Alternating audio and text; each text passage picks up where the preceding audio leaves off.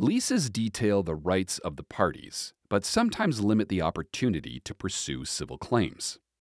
Tenants sue their landlord for lying about a stench and come up smelling like roses in Italian Cowboy Partners versus Prudential Insurance Company.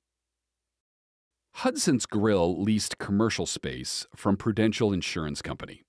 During Hudson's lease, a sewage smell plagued the space. Property manager Fran Powell experienced the odor and called it ungodly and gag-inducing. Hudson's vacated the space. Restaurateurs Francesco and Jane Secchi operated Italian Cowboy. The Secchis negotiated with Prudential through Powell to lease the space. Powell told the Secchis that the building was almost new, without problems, and the previous tenant didn't experience any problems.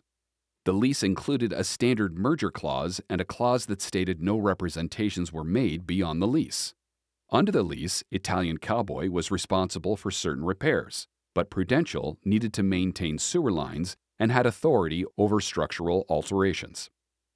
The odor reemerged and then worsened when cleaners unclogged a pipe for the grease trap.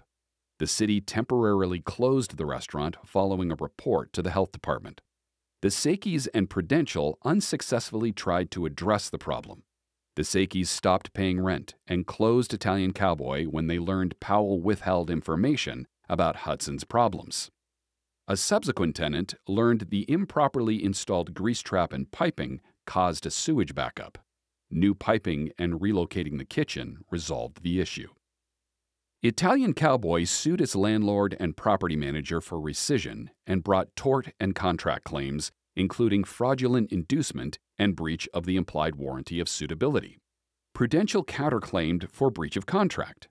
At trial, the court found for Italian Cowboy, rescinded the lease, and awarded damages. The appeals court reversed. Italian Cowboy petitioned the Texas Supreme Court.